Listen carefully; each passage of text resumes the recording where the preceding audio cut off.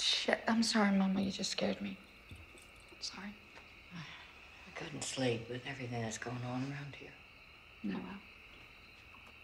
You don't need to worry about me. I'm okay.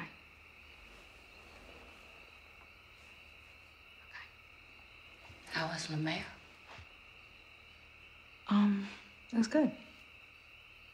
The ladies were disappointed that you didn't come. You were always so willful. Excuse me? Never sweet.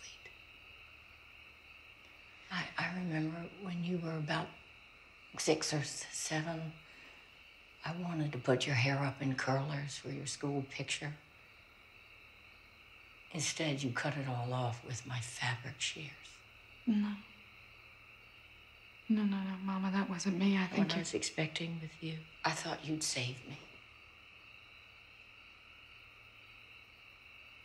I thought you'd love me. And then my mother would love me. Even from the beginning, you disobeyed. You wouldn't eat, like you were punishing me for being born. It made me feel like a fool, like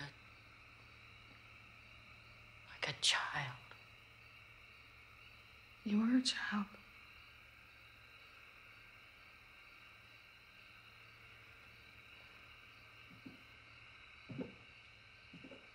And now you come back here. And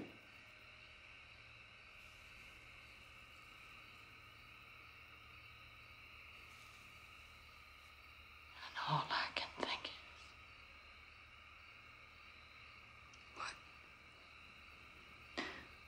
what